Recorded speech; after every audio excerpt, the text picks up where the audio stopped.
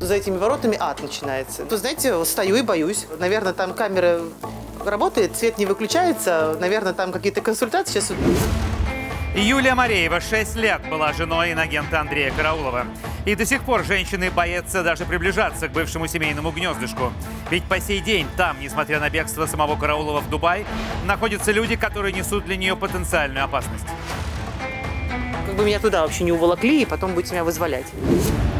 Беспрецедентное давление, угрозы друзьям, родителям, обвинения в заказном убийстве – все это пережила Юлия после того, как муж в одностороннем порядке принял решение о разводе и, главное, о разделе имущества. Все имущество, а там, поверьте, миллиарда $1,5. Звонил ей и говорил, что ты сядешь, ты в розыске, тебя найдут, ты умрешь в тюрьме. Возможно, причиной такой травли бывшей жены стало то, что именно она была многолетним свидетелем всего, что происходило за этим 8-метровым забором. Там была студия, в которой записывал Караулов свою знаменитую передачу. По рассказам Юли, туда же он приводил женщин, которые становились его женами. И там же, на территории дома, у стен которого Караулов похоронил прах матери, любитель громких расследований устраивал оргии. У нас девочки в доме были всегда. Просто каждый вечер по одной, по две, по три. С низкой социальной ответственностью. Сегодня в нашей программе Юлия Мареева, а также ответы тех, кто становился жертвой информационной атаки иноагента Андрея Караулова. Боже мой, слушайте, ну какой же жуткий лгун. Я тоже смотрю это первый раз, но мне просто волосы дымом. Добрый вечер. Добрый вечер.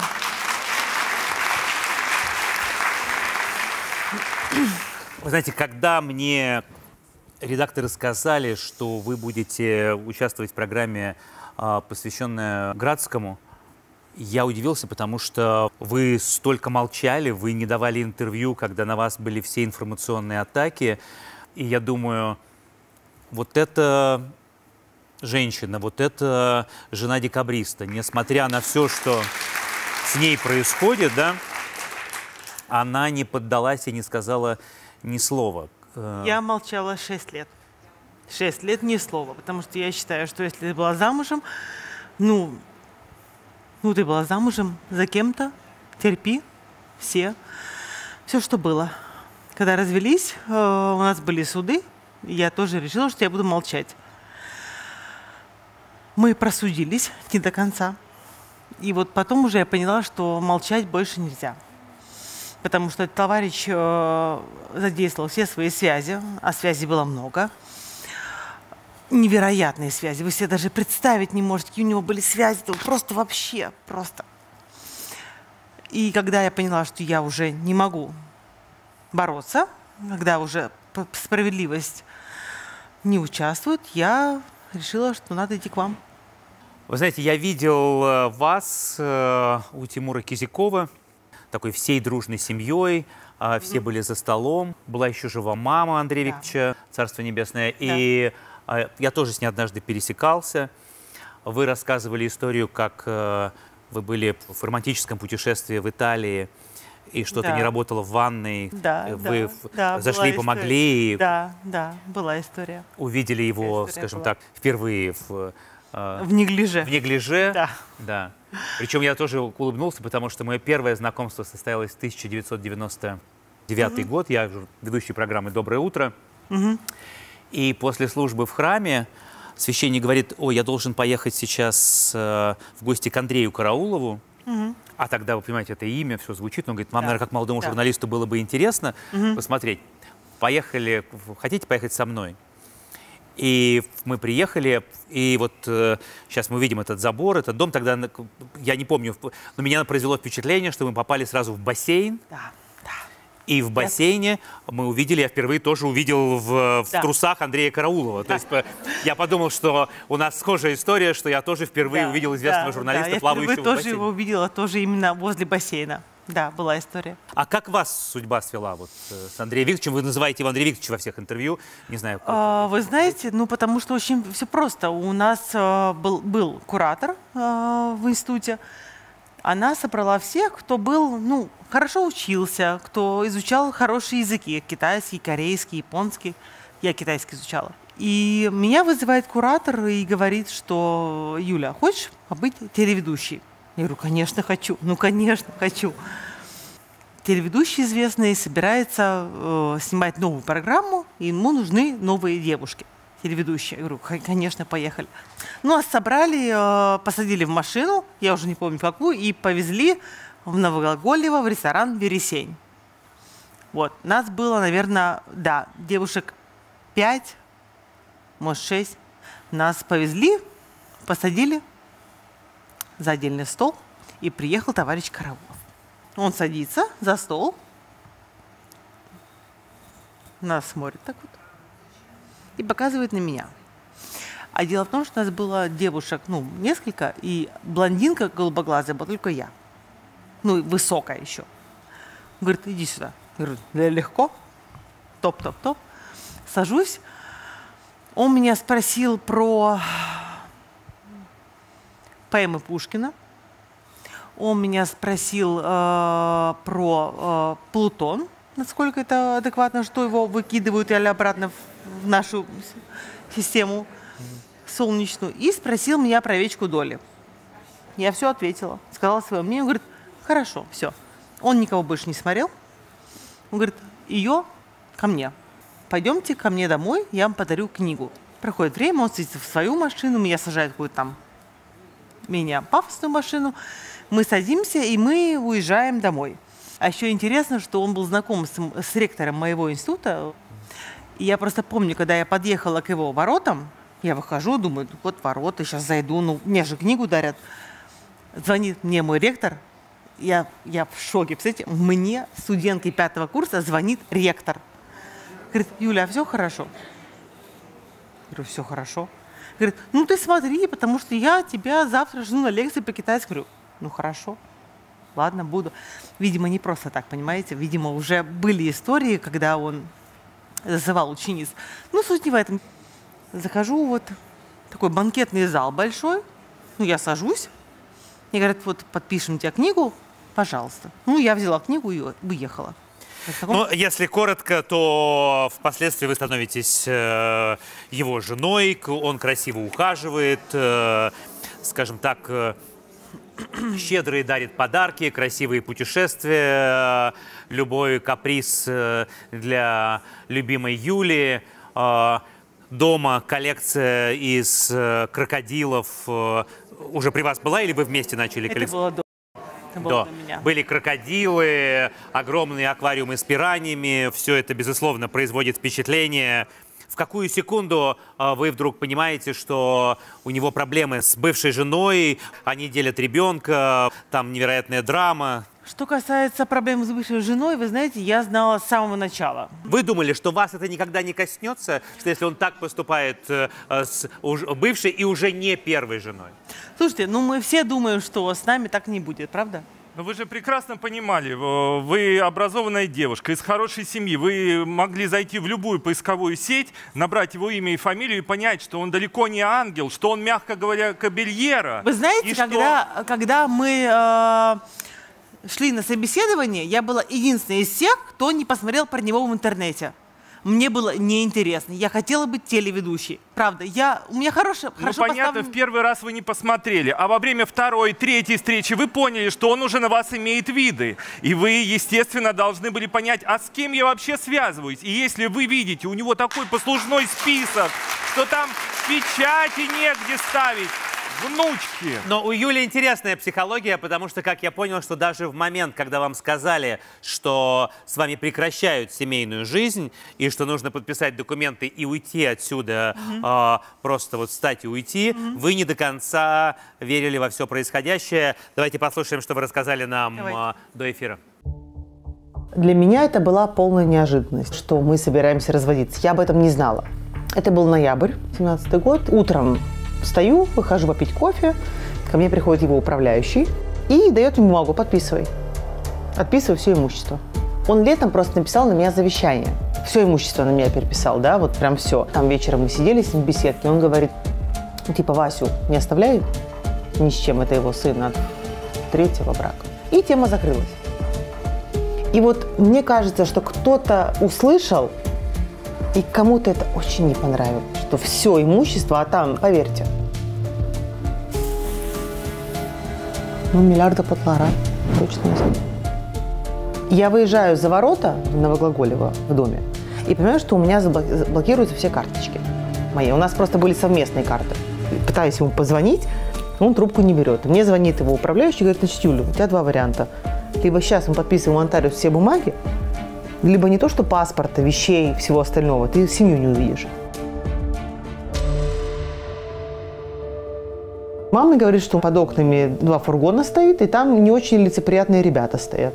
А вот этот момент, вот там вот за окном стоят две машины, и я прекрасно понимаю, что я выйти не могу, потому что они смотрят в окно, и мне звонит в этот момент Караулов, говорит: Юля, мама ходит по спальне, и сейчас она выйдет, и ты будешь без мамы. Он мне это говорил, понимаете? В эту секунду мне звонит управляющий и говорит, что вот есть нотариус, через 5 секунд ты там. Я подъезжаю туда, у меня, знаете, у меня вот сумочка, был ноябрь месяц, у меня, штаны, какая-то кофта, куртка, вот что взяла, то есть. Подъезжают 2 машины, выходят его все, из них половину я знала, сотрудников. Говорят: прямо сейчас подписывай. Мы смотрим в окна твоим родителям. Квартиры сейчас не будет. На тот момент у меня вариантов не было. Я подписала прямо на капоте машины. И мы пошли к нотариусу регистрировать документы. Мы заходим, и, знаете, у меня трясутся руки, захожу, 5 мужиков. Нотариус смотрит, а я не буду ничего регистрировать. 5 мужчин, трясущаяся женщина, время 7 вечера, я ничего делать не буду. И не стала. Но его помощница очень быстро подсуетилась, и через 40 минут в Ясенево, в ее же доме, нотариус был готов нас принять. Мы приезжаем туда, и там все прекрасно регистрируют. У меня даже трусов не было, у меня паспорта не было. У меня паспорт держал управляющий. Он мне его даже не отдавал. Говорит: только рыпнись.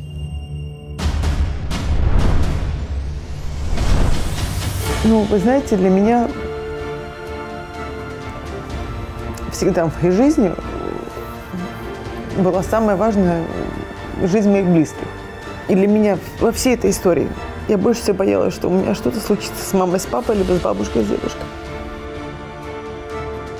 Боялась, что могут убить, да, боялась. Я бы это не пережила. Ты сдох.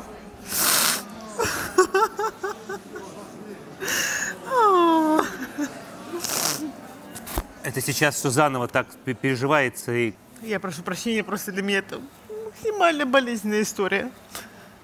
Представьте, когда вот у вас на весах... Я понимаю, когда твои родные, близкие, при этом тому же Тимуру Кизякова вы рассказываете, как он спасает вашего папу, да, который известный оператор, которого ударили, как он принимает участие в его судьбе. Сопоставить вот это, да, угрозы любимой женщине и люди с...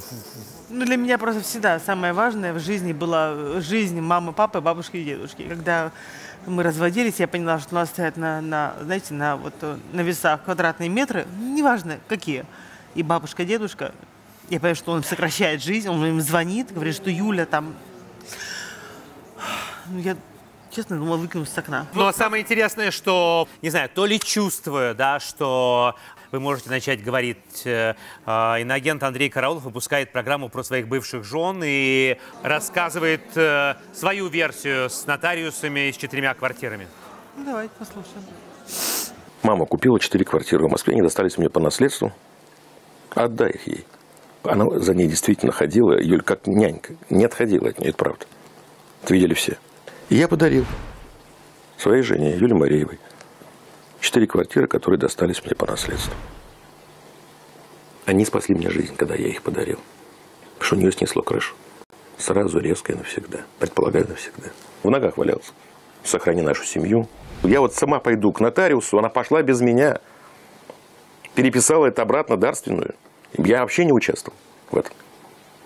В тот день, когда это случилось, или на следующий день, она пишет... Нет, в тот день, когда случилось, она пишет моей Олеське. Нотариус жил в ее доме, моей помощнице. Мы идем дружной компанией к нотариусу, сейчас поднимемся к тебе, давай чем-нибудь выпьем. Это все сейчас есть, эти материалы в суде. Она все сделала сама добровольно. Все документы были у нее на руках, а поехала сама к нотариусу. Там же не все квартиры были так переписаны, а только 4, которые изначально он ей подарил, потом она ему подарила. Но это все у адвокатов есть. Она сама ездила к нотариусу. Известен этот нотариус, то есть с ним можно поговорить. Совершенно официальный московский нотариус. Она ездила к нему совершенно одна, он никуда ее никогда не сопровождал. Документы были ее, это были ее квартиры. То есть он к ним уже отношения не имел. То есть все выглядит так, как будто бы вы сами отказались от этих квартир. Андрей, скажите, пожалуйста, вы откажетесь от квартир на общую сумму 500 000 добровольно? Откажетесь? Когда вам их подарили. Причем не просто так. Я понимаю, что в памяти о маме, за которой вы ухаживали, что он даже не может сочинить, что вы не ухаживали и не носили, и не были с ней в момент, когда ей стало плохо, Это и сидели в квартиры больнице. были его матери. Она переписала на меня, по своей воле на меня она переписала. Он был ни при чем. Она очень долго болела, да. Лично я с ней в Склиф на скорой ездила раз 6. Он к ней ни разу не приехал. У нее была клиническая смерть. Он не приехал. Он сказал, я хочу ее запомнить такой. Да хрень-то полная, понимаете? Ой, Господи, прости. Она реально очень долго умирала. Она болела. Есть же еще история, что она продала квартиру Болошева, где он вырос, своей племяннице. Ну, просила продать и отдать деньги племяннице. Он продал, деньги племяннице не отдал. Но она очень любила Андрея. Я помню, что она вот души в нем не чаяла, мне кажется. Хотя она была строгая, но тем не менее вот... Она его безумно любила. Это была очень строгая мать. Она его любила просто бесконечно. Была единственная история, очень забавная, которую рассказывали он и она по-своему. Он рассказывал, что ой, мама черепашки там баловалась, а она рассказала, что было время. Я говорю, Андрей, убери черепашек. Говорит, не буду. Убери черепашек, не буду. Она говорит, беру аквариум, просто выливаю в окно, 6-й этаж. Говорит, мама, ты что? Говорит, я тебе сказала 2 раза, убери черепашек. Говорит, я не понял. Все, то есть он на нее обиду затаил, конечно. Но она была хорошая. Но обида и на отца. Моему коллеге Дмитрию Борисову да. Он выдал эксклюзив, у которого, мне кажется, был просто сердечный приступ, когда он рассказал, что папа Андрея Викторовича изнасиловал бабушку. Пытался это сделать, да, было дело. Он очень сильно пил, он приставал к маме, на его глазах он приставал к бабушке. И был момент, когда Андрей мне рассказывал, что он пытался бабушку прям, ну скажем так, изнасиловать. Не вышло. Нет, я просто пытаюсь понять, как из честного журналиста, который был примером для всех нас, для тех, кто идет в журналистику, да, человек, который расследует, который спасает челябинских милиционеров, он превращается в деспота, выгоняющего одну жену, вторую на улицу. Вот мне кажется, что это вот... Вы понимаете, вы всегда на него смотрели как на журналиста, который спасает вот всех и вся. Вы никогда не смотрели на него как на человека семейного. У него, если посмотреть вот на Ксению, которая предыдущая супруга, там же тоже было столько проблем. Он воровал Васю, он пытался его там из Минска куда-то там собрать. Слушайте, что далеко ходить? Мы с Васей вместе, я с ним была в Сингапуре, он ему сделал операцию, Ксения об этом не знала, я его возила на колясочке, потому что, у Васи немножко... своеобразная история с нервной системой. И он ходит немножко на вот цыпочках.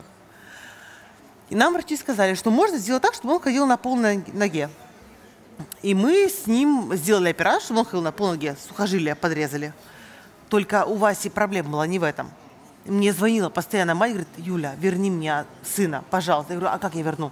Он украл паспорт, он украл ребенка. Как я верну? Давайте перенесемся к этому дому, в котором происходила вся драма, вернее, к этому забору. Внимание.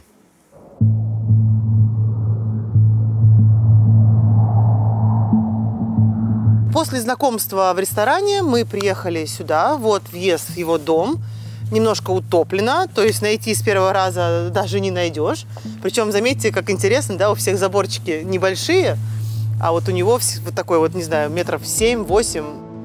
Он всегда очень был параноидальный, камеры по всему периметру, то есть кто подъезжал, когда подъезжал, было видно, ну, метров за 100. Понять, где живет Караулов, можно было всегда по этому огромному забору. Во всей деревне он такой один, вот можете посмотреть, да, тут люди все живут не бедные, но заборчики у всех довольно вот скромные. Это огромнейший участок, который, наверное, я даже за все 6 лет жизни не в каждом уголке была. Если вы даже в эти ворота зайдете, вам придется еще идти около 100 метров, чтобы дойти до дома. Забор именно такой высоты, чтобы вы не могли не увидеть не то, что там происходит, а в принципе даже строение на территории. То есть дом мы за этим забором не увидим. Он находится в углублении и максимально скрыт как деревьями, так и забором. И у него же там мать похоронена прямо на территории. Ночь перед похоронами, которой было целое шоу, домработница вместе с управляющим, они на лентах репетировали опускание в урну, чтобы урночка ровно опускалась. Потому что, не дай бог, вот такое шоу, все стоят, у всех должна быть трагедия на лице, а урночка будет неровная. И в ночь они вот это несколько раз, эту несчастную Нину Леонидовну, в этой урне туда-сюда тягали. Идем, и меня всю мысль посещает про захоронение матери, он же за границей находится, да, и наверняка посещали вот мысли о продаже участка, а вот как он, интересно, продаст участок, на котором захоронение находится. По закону там кладбище должно быть, он не может в принципе это продать. А мать там и лежит под деревянным крестом и прямо на территорию. Вот смотрите, сколько мы с вами уже идем, и мы сейчас еще с вами метров 50 будем идти вперед, потом еще 200 в бок, 200 в другой бок, и все это время мы будем видеть вот этот самый забор. Мы были на соседней с вами улице, чтобы вы просто понимали, вот там шел забор, вот здесь он продолжается, и вот он тоже продолжается до конца этой улицы. Тут было несколько участков, все, что можно было скупить, все было скуплено, и везде вот этот 8-метровый забор. 6 лет мы прожили вместе, и 6 лет прошло с тех пор, как это все закончилось. Вы знаете, чувствую вот запах гари, мне кажется, какой-то знак. Я надеюсь, это оттуда пахнет, что там что-то горит. За этими воротами ад начинается. Надеюсь, жалко, что дым не оттуда идет, и жалко, что его сейчас там нету. Вы знаете, вот смотрю, как зона, да. Конечно, свежие воспоминания, когда мы спустя 6 лет жизни здесь с участковым пытались отбить мой паспорт, мой автомобиль. И вот мне вот через эту щелочку так вот чуть-чуть отодвинули ворота. И мне этот уже потом, впоследствии, паспорт отдали после того, как я все подписала. А остальные вещи сгорели вот на той территории. Пытаются рассмотреть в камеру, кто здесь под забором находится. Они снимают нас в данную секунду. Вот поэтому включился свет. И вот сейчас они смотрят и думают, наверное, а что я тут забыла.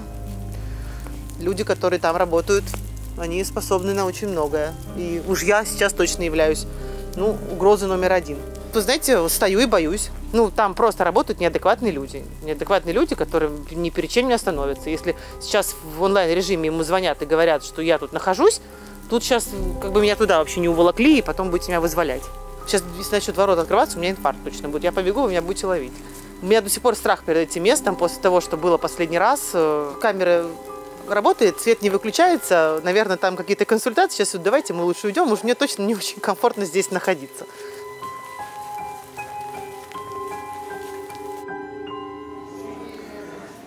То есть, несмотря на то, что прошло 6 лет, все равно вот этот какой-то внутренний страх, оказавшись перед этим забором... Не просто внутренний страх. Мне реально, я вот там стояла, у меня был внутренний мандраж, потому что мне очень страшно было там стоять. Там работают люди, которые ни перед чем не остановятся. Я боялась, что мне стрельнут в попу солью. Это минимум. Максимум, может быть, что другое. Давайте мы сейчас сделаем короткую рекламу. Сразу после этого Андрей Караулов, Мария Арбатовой и Юлия и ее подруги о Боргиях, которые проходили за этим высоким забором. Не переключайтесь. Еще раз здравствуйте. Сегодня впервые на телевидении Юлия Мареева, бывшая жена иноагента журналиста Андрея Караулова, рассказывает свою историю. Вместе с ней мы пробуем разобраться, что же на самом деле движет человеком, который только в адрес нашей программы выложил целую серию обвинительных выпусков на своем канале. Но нельзя не сказать, что в этих выпусках фигурировало и имя нашей сегодняшней героини. Давайте послушаем, что о Юле рассказывает Андрей Викторович. Я сделал недавно материал, 1,5 часа рассказывал о своих женах, обо всех. Попросили меня мои зрители. Мои жены, их было 5, у меня официальных жен. Я им всем, независимо от результатов отношений, благодарен тем, что я сегодня есть такой, какой я есть. Вся моя жизнь – это такая интересная пьеса, многоактная, в которой женщины играли главную роль. Но я все равно хотел прежде всего любви. Я ничего плохого не скажу о Юле, ни одного слова. И она сыграла огромную роль в моей жизни. Она так ухаживала за мамой, что это было моей покойной мамой, необходимо мне и так далее. Ну, а то, что у нее были допросы в центральном аппарате МВД, следствие шло несколько месяцев. И с Богом ее отпустили. Отпрофилактировали, как сказал полковник, который вел следствие.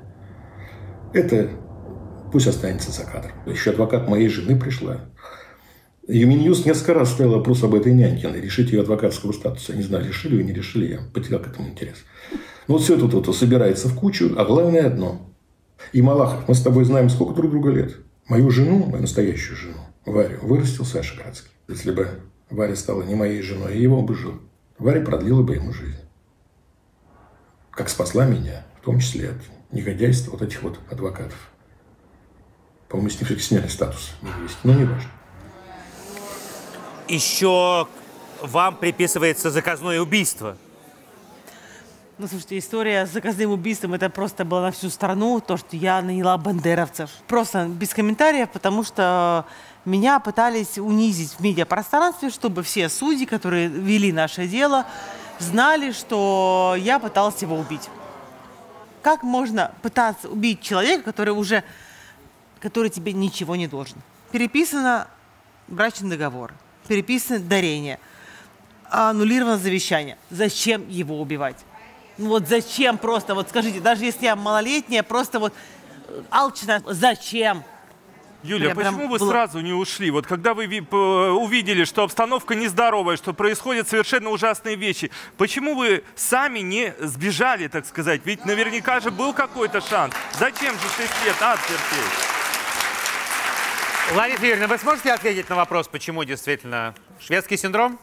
Ну, как правило, такие мужчины, они очень красиво ухаживают, они очень красиво располагают себе. Властные мужчины умеют красиво себя преподнести, поэтому очень часто женщина это подкупает. И несмотря на то, что есть какой-то негативный предыдущий опыт женщин, то они все равно считают, что именно я-то как раз смогу с этим справиться, и со мной этот мужчина будет самым-самым лучшим. Поэтому в этой связи женщина может и будет терпеть до конца, пока ее лично не коснется какая-то драматическая история. Видимо, да, с Юлей именно так и произошло. То есть, получается, очередная женщина с ним будет попадать в такую игру. То есть, получается, и Варечка сейчас находится в опасности, да? Вот, ты про внучку Киры Прошутинской? Да, потому что это же был брак, который обсуждали все, и я так понимаю, что сейчас нам стоит за нее переживать, да? Ну, в этом смысле да, потому что это же сценарий. Мы видим, что почти все отношения развиваются по одному и тому же сценарию. А вы вообще ушли без ничего, с пустым карманом, вообще, да? Без даже трусов, колечко. без трусов ушла. У меня трусов не было, у меня подруга рассказывала, трусы привозила. Вот, это надо мастер-класс.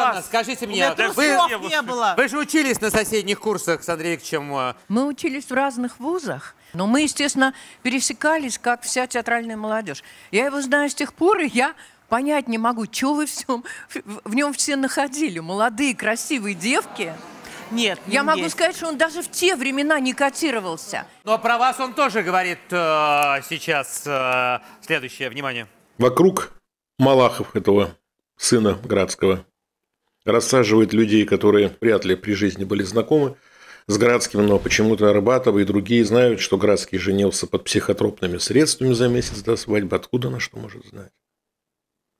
Еще какие-то люди сидят тоже. Вот такая вот совершенно бесплатная передача.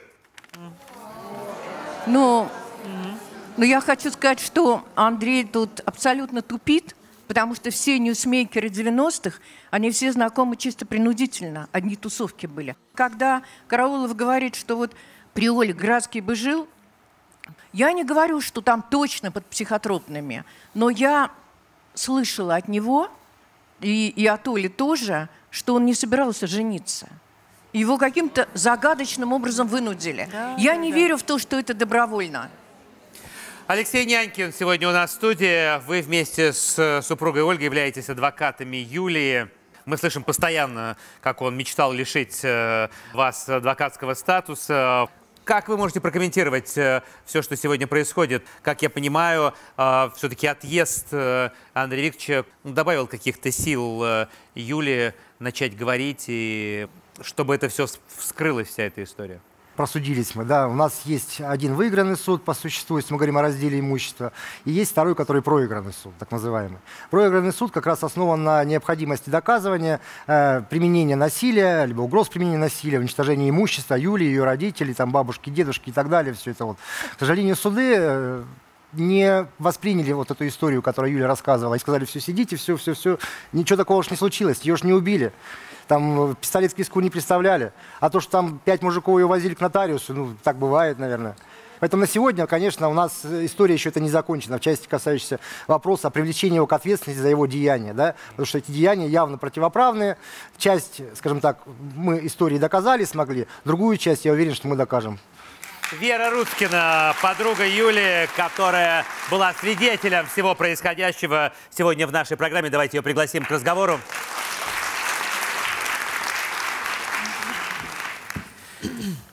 Добрый вечер. Добрый вечер. А что вот вас зацепило во всей этой истории больше всего? Ну, я уже познакомилась, получается, с Андреем Викторовичем тогда, когда они с Юлей прожили первые там пару лет. После этого уже у нас состоялось личное знакомство. И он на тот момент был таким человеком, который, ну, наверное, познал запах денег. И, естественно, ему хотелось какого-то эпатажа. И вел он себя, ну, скажем так, довольно вызывающе. То есть про их отношения с Юлей я могу добавить то, что они все-таки, что это было не как бы семейная нормальная жизнь, вот к вопросам, которые вы задавали, это было больше такое партнерство. Он ей давал какие-то задачи, причем сложные, какие-то странные. Очень часто он как бы не проговаривал полностью, он бросал какую-то команду, и вот надо было поймать это и понять, что надо делать. Юля была амбициозна, ей нравилось вот это преодолевать. Семейной жизни как таковой, именно вот семейной в понятиях таких классических, я не могу сказать, что у них были, потому что Андрей Викторович часто интересовался как бы другими людьми, у него были такие... Давайте послушаем, что вы рассказали вместе с Юлей до эфира. Внимание. Мы были не про большую страсть, не про большую любовь. Почему, да? У нас девочки в доме были всегда, просто каждый вечер по одной, по две, по три. С низкой социальной ответственностью. Он им никогда не платил, ему нравилось, знаете, как... Он их вызывал, говорил, что у тебя будет 1 миллион в месяц, ну покажи, что ты стоишь. А когда они все делали, он говорит, ну ты ж кайфанула, иди. И они уходили ни с чем. И вот, видимо, кто отличился, уходили своими шубами. Однажды он говорит, хочешь, я покажу, как я их делаю? Прям дословно. Я говорю, покажи. Дом, да, там 1-й этаж, у него была красная комната. И он меня зовет, говорит, посиди, посмотри. Я сижу в уголке. Приходит девочка, симпатичная, все. Он говорит, так, ну ты вроде ничего, хочешь 1 миллион в месяц? У него глаза, знаете, огнем вспыхивают. Он говорит, хочу. Он говорит, а сейчас ты будешь делать вот это, вот это, вот это. Все, он идет и делает. К счастью, я это вот не участвовала в этом никогда. И он всегда пытался мне показать, как он может девушек вот подмять, что вот они все вот прям перед ним, а вот я там что-то брыкаюсь иногда.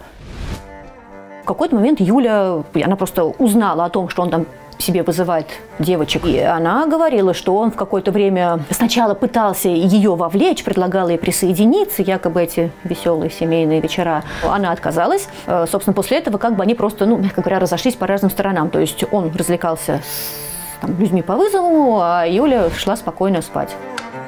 Периодически ему хотелось, видимо, Юлю как-то, может быть, там либо вывести на эмоции, либо ему это доставляло ему эмоции, что вот он ревнует, и вот ему хотелось, может быть, вот этого адреналина от ревности. Он предложил Юле поехать в клуб, обязательно там с кем-нибудь переспать, так еще там и привести какие-нибудь доказательства того, что она все это сделала. Не самые нормальные отношения между мужем и женой.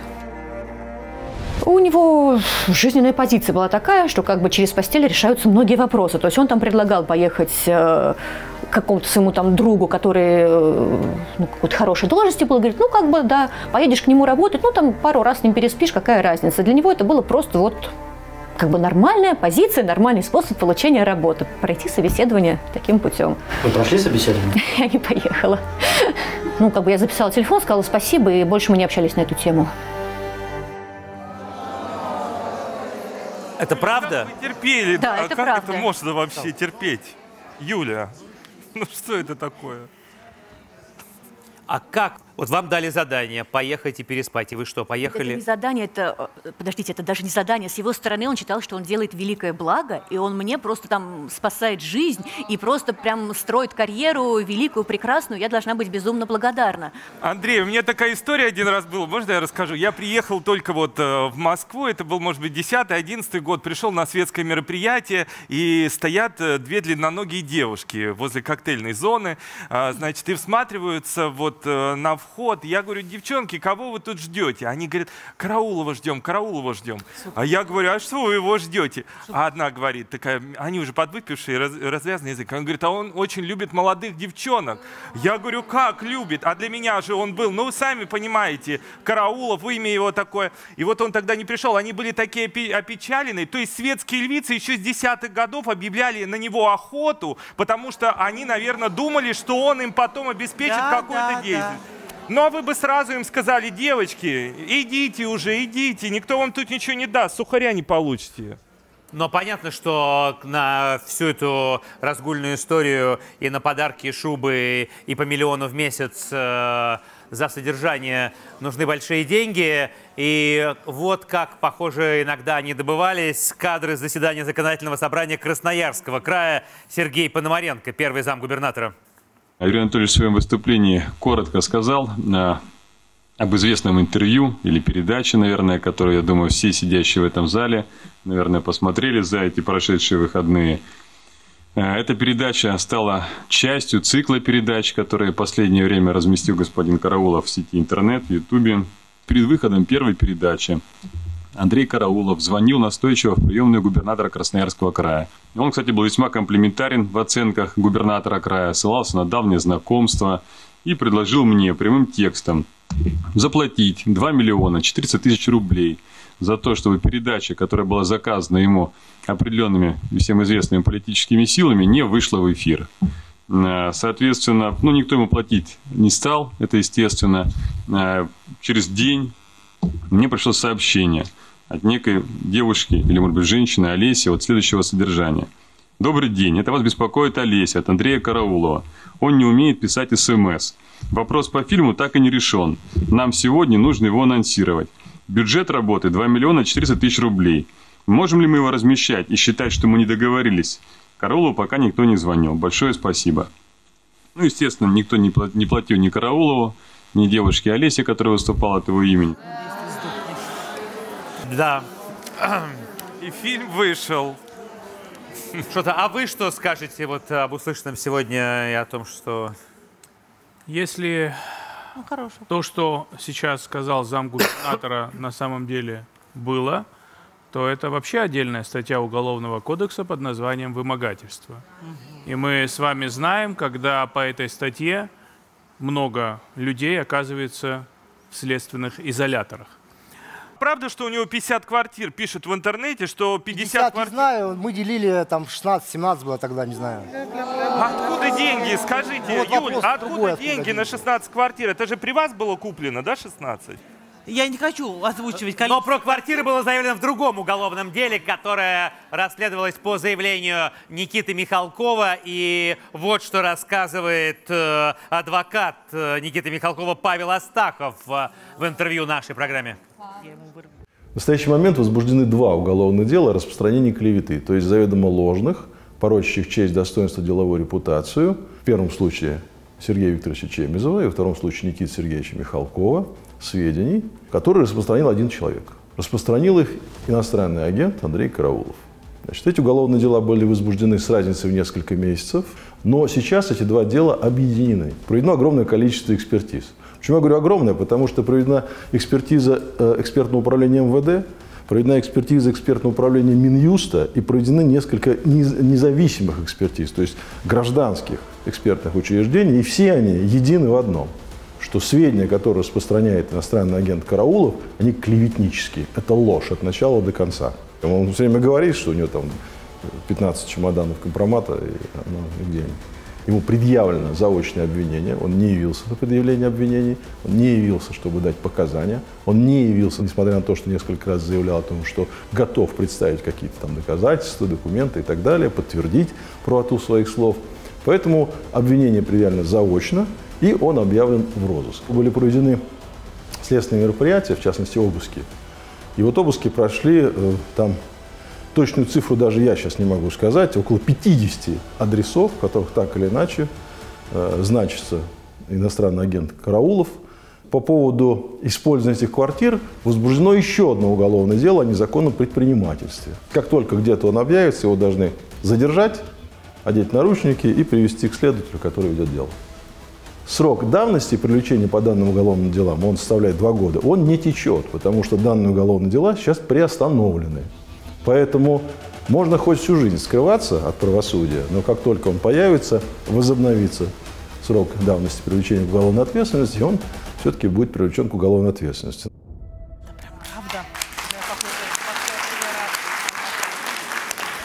Ну, то есть вы считаете, что вот все, что озвучено сегодня в программе, какой срок может грозить Караулову? Или... Знаете, я хотел бы, чтобы еще все вспомнили о том, что есть одно еще и невозбужденное уголовное дело по отношению к Андрею Караулову, над которым сейчас мы работаем, так как я представляю интересы Даниила Градского, которого оклеветал Андрей Караулов, обвинил его во множестве тяжких преступлений. И я думаю, что в ближайшее время вопрос о возбуждении еще одного состава преступления будет решен. Я полагаю, что в совокупности всех тех претензий, которые мы на сегодняшний день слышим в отношении Андрея Караулова, здесь можно говорить вплоть до 10 лет лишения свободы. Лена, что у нас в колл-центре? Расскажи, пожалуйста. Я хочу сказать, что наши зрители, как вы уже несколько раз, Андрей, говорили, в шоке просто от того, во что превратился некогда любимый журналист и телеведущий. Вот, например, что нам пишут, что случилось с человеком. Я помню его интервью начала 90-х. Он производил такое приятное впечатление интеллигентного, образованного журналиста. Были интересные программы, глубокие. До сих пор помню его разговор с Ириной Архиповой. Он был в числе лучших журналистов нашей страны, он помогал людям. И сейчас я его просто не узнаю. Неужели большие деньги так способны изменить человека? И вот еще.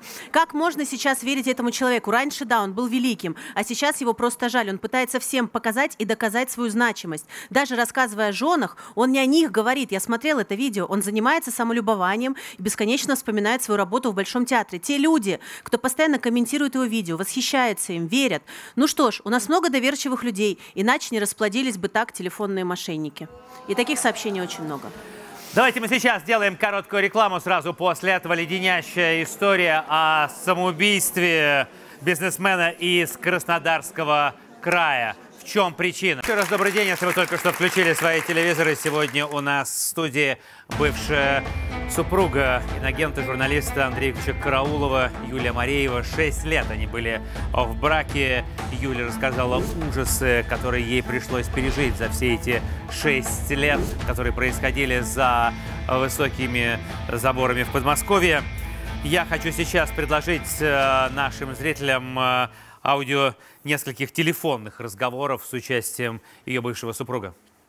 Ленька, привет, родной. Пусть все знают, что тебе приходит. Я же хочу сказать, хочу сказать, а вы не даете мне сказать. Все как орет. Послушай, как орет. Алло. Алло, это я Варе дал послушать, как ты орешь. Ладно, кино уже готово. Когда увидишь, зайка. Когда? Пошел ты, узнаешь в интернете. Следи за новостями, сынок. А почему вы так решили, что это правда? Соломонович, а почему это ты узнаешь из следующей серии фильма? Ты столько людям сделал, что люди пришли ко мне как в мавзолей. А если они обманули? Сиди, жди фильма. Да, сейчас через полчаса разместим. Хочешь? Он готов. Вот сейчас мне позвонишь, я скажу, что я шантажируешь, отдам записи разговоров ментам, пусть тот разбирается. Я таких, как ты, ненавижу. А для чего? Я посмотрю в Фейсбуке это. Смейся, паяц над несчастной любовью. Тебя никто пригласит в Москву, чтобы ты посмотрел полностью готовую вторую серию твоих приключений. Сейчас я трубочку передам, будете разговаривать со службой охраны Караулова. Я так понимаю, что вы не очень хотите, чтобы в понедельник кино крутили. Очень согласны? Хотите, чтобы кино крутили? Очень хочу. Все, наше кино будет в понедельник. Хорошо. Или мы будем говорить конструктивно. Вот, значит, если у вас будет желание, чтобы кино не крутили, предлагаю вам завтра прилететь в Москву и пообщаться по вопросу, который у вас там нагорел. Андрей Владимирович и Валентина Владимировна Леонидченко, адвокаты человека, голос которого мы слышим сейчас в этой аудиозаписи. Почему Леонид Соломонович сегодня не с нами и не может принять участие в передаче? Знаете, это очень трагическая история. Леонид Соломонович ушел из жизни в августе 22 года. Он совершил суицид. Он не смог выдержать того давления, связанного с незаконным уголовным преследованием, с одной стороны, и с другой стороны, постоянным психологическим воздействием со стороны Андрея Караулова. Он создавал искусственно вот этот негатив в отношении Гутрица. И то, что с ним произошло, во многом связано с этим человеком. Но это был заказ, то есть люди какие-то вышли на Караулова, да, заказали, и тот исполнял заказ. Я знаю, что у тебя тоже были мысли, да, когда ты видела вот этот объем негатива, что ты можешь не справиться со всей этой вот информацией, которая льется на тебя из прессы, из интернета. Конечно, конечно. Я вообще не проститутка, не наркоманка. Вот вообще не из этого. И украсть картину Никаса Сафронова. И украсть картину Ника Сафронова. Последняя была мысль была. Вот последняя была мысль моя в жизни. Это украсть картину Ника Сафронова. Что за картина? Где она? Я не знаю. Ну, правда, вот очень тяжело жить. И вот, правда, если вот тогда у меня вытянуло, ну, тогда вот я смогла справиться, но у меня даже справка есть. Я пыталась покончить жизнь самоубийством. Я не могла жить вот с этим вот пространством. Не могла, и все. Но вы здесь сегодня с особой миссией, да, сообщить, что произошло 25 октября этого года. Вот, я бы хотела сообщить как можно большему количеству людей, что Гутриц Леонид Соломонович признан невиновным. То есть признан невиновным по уголовному делу, которое было возбуждено и велось в условиях вот этого прессинга со стороны Караулова. Вот у меня в руках постановление от 25 октября этого года. Этим постановлением следственные органы прекратили уголовное преследование по реабилитирующим основаниям. Но хочу сказать, что это бы все не всплыло, если бы не история с семьей Градских. И вот как Ольга Градская комментирует 3 видео Андрея Караулова, которые он выложил. Найдем деньги и поставим спектакль. На пленку его снимем во Дворце съездов на этой большой сцене «Мастер и Маргарита». Ты споешь первые 6 спектаклей. Хочешь, дирижируй сам, хочешь, давай сделаем. Найди деньги, ну давай, ну у тебя имя, у меня... Вдруг получится. Да нет, говорил Градский, нафиг. А деньги, оказывается, у него были. Он дурак. Вот бы поставить спектакль.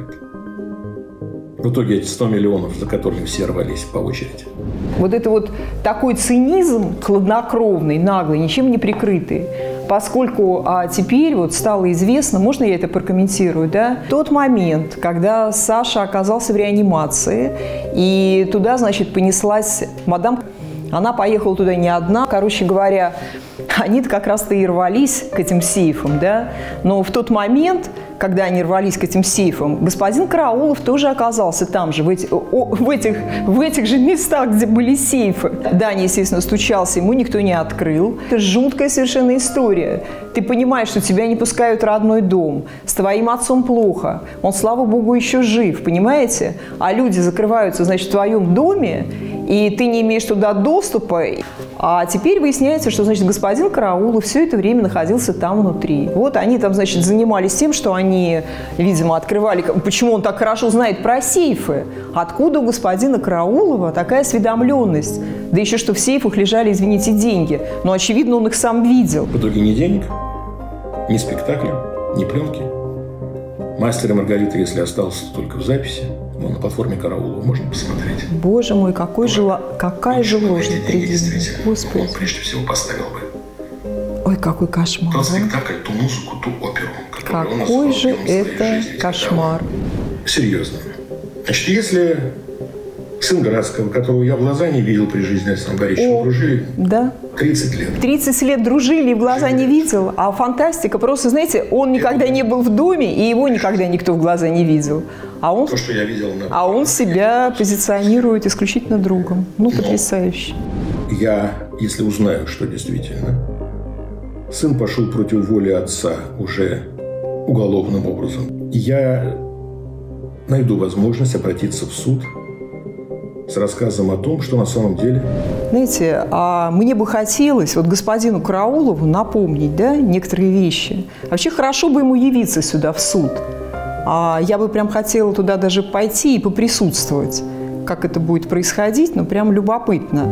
Вот на сегодняшний день, буквально не так давно, я проходила по Большой Дмитровке, да, и там висит большой стенд, на котором написано, что вот объявлены в розыске. И вот господин Караулов просто в центре вот этого стенда, под стеклом, да, внимание, розыск, написана статья, по которой, значит, он вот подозреваемый в совершении преступления, предусмотренного, часть 5, статья 128, пункт 1. Я так понимаю, что это статья о клевете. То есть на него уже заведены уголовные дела, и человек объявлен в розыск. И как прекрасно будет господину Караулову вернуться буквально в суд. Его там и ждут, я думаю, с распростертыми объятиями.